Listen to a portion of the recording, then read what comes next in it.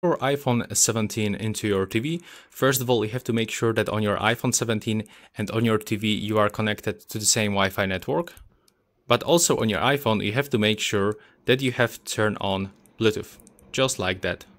And now you will have to open the Quick Center from the right upper corner, and over here you should find the screen mirroring icon.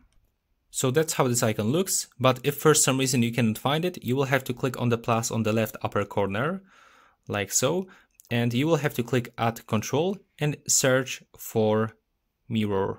Just input that phrase over here, and you should find screen mirroring. Now when you just open it, you can add it to your control center and then click outside, click on this shortcut, and now wait until your TV appears on the screen. You have to just tap on it once, and you will have to enter the on-screen code that appears on your TV. When you do that, you will have to click OK.